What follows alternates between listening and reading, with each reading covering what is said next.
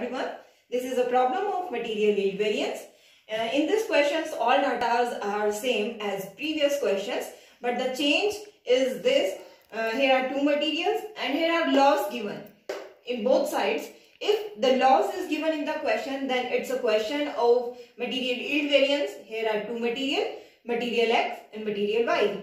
Material X quantity, standard quantity 120 and material Y standard quantity 80, and the total of standard mix is 200 and standard yield or output is 140. Here actual mix for material X 112 quantity and actual quantity for material Y 88. Its total is again 200 and the loss is 50 and the remaining value is 150. 150 is actual yield or output and 200 is actual mix. Here standard price for X and standard price for Y. Here again actual price for X and actual price of Y, and these are the cost. Multiply of both means product of both quantity and price, its cost, then its total, and then again actual cost. As per given question, the given data is standard quantity for X and Y 120 and 80 and its total is 260 loss. Then the standard yield or output is 140. Standard price X and Y 510. Total standard cost 1400. Actual quantity for X and Y 112 and 88 and its total is 200. Again loss 50. Then total actual yield or actual output 150. Actual price for material X is 5 and for material Y 10 and actual cost is 1440. Now we will calculate two datas. Standard quantity for actual output. First we will calculate this. Standard quantity for actual output equal to standard quantity of each material. It means standard quantity of each material for material X 120 and for material Y 80 divided by standard yield. Standard yield or output. It means standard yield is 140 and actual yield is 150. Then we will calculate for material both standard quantity. Then second we will calculate in this question material yield variance. In this question material sub uses variance will not calculate. In place of material sub uses variance we will calculate material yield variance. Material yield variance equal to standard cost per unit multiply actual yield minus revised standard yield, where standard cost per unit equal to total standard cost. It means 1400 divided by standard output or yield. Standard output means 140. It means 1400 divided by 140. Then standard cost per unit will calculate and revised standard yield equal to standard yield or output divided by total of standard mix multiply total of actual mix. It means standard yield or output. Standard yield means 140. Total of standard mix means 200 and total of actual mix means again 200. Then we will calculate this. We will remember this point. Material yield variance will calculate only for common purpose, not separate.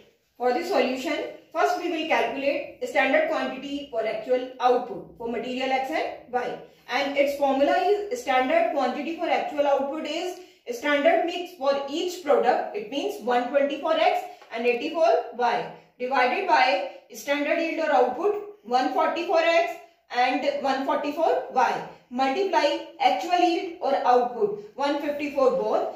Then we will calculate standard quantity for actual output for X and Y. Now we will calculate material cost variance and the formula is same. Material cost variance equal to standard cost minus actual cost, and where standard cost is standard quantity multiply standard price and actual cost is actual quantity multiply actual price. And we will calculate for both X and Y. For X standard quantity we will calculate 128.6 and for Y 85.7 multiply standard price 5 and 10 minus actual quantity. Actual quantity will remain same as before. Multiply 5 and multiply 10. Then we will calculate this. Standard quantity multiply standard price. Its product is 643 minus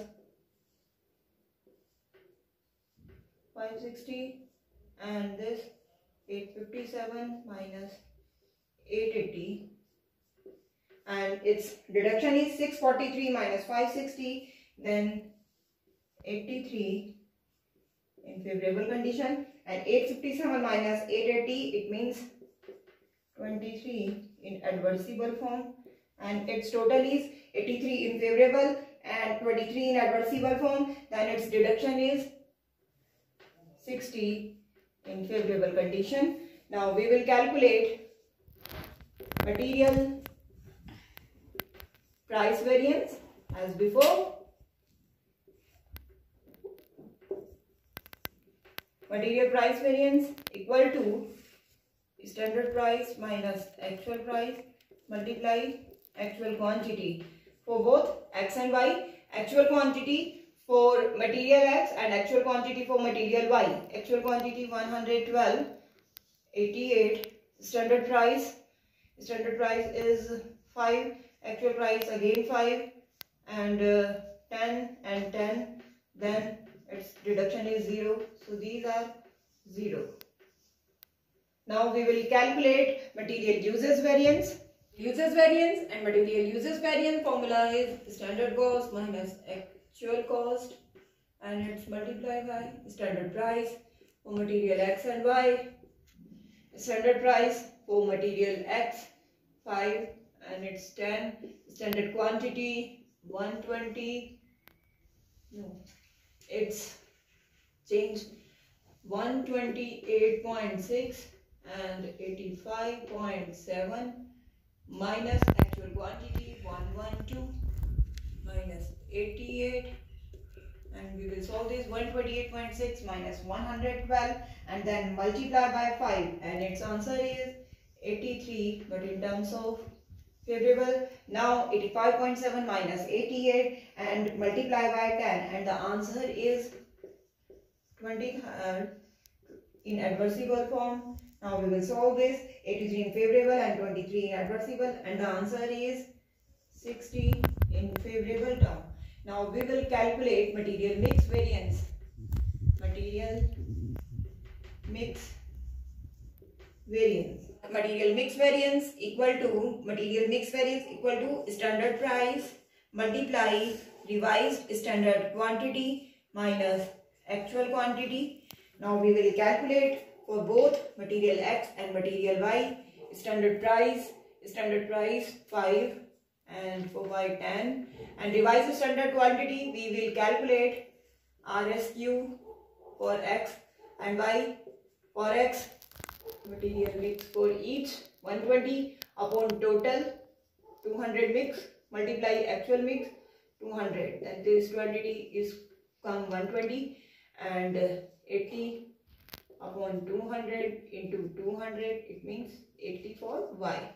Then 120 and 80 actual quantity 112, 88, and we will solve this 5 multiply 8, 40 in favorable condition, and 8, 80 in adversible condition, and both answer is adversible and favorable, 40 in adversible form.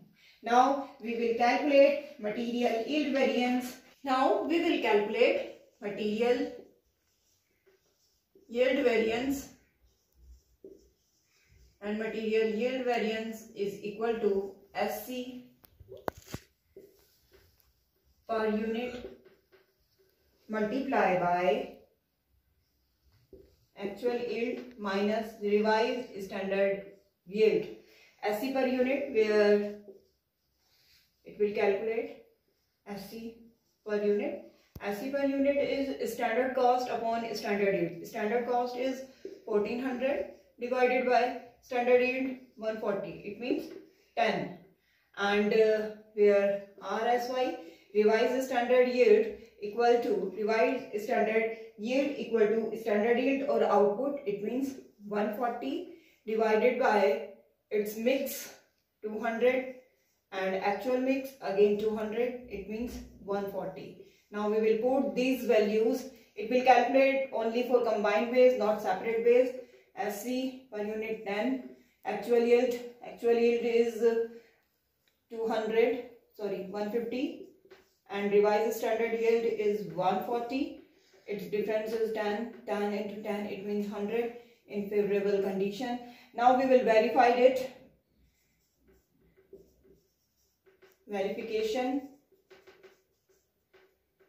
MCV equal to MPV plus MUV equal to 60 in favorable, MPV value 0 and MUV value in 60 favorable. Now this condition is okay and verified. Second condition, MUV equal to MMV plus MSUV. We not use, in place of MSUV we use material yield variance, and we will put this value, material uses variance 60 in favorable, MMV answer 40 in adversible, and MYV its answer is 100 in favorable, 60 favorable, and 100 minus 40 it means 60 in favorable. Now both conditions are correct. It means our answers are correct.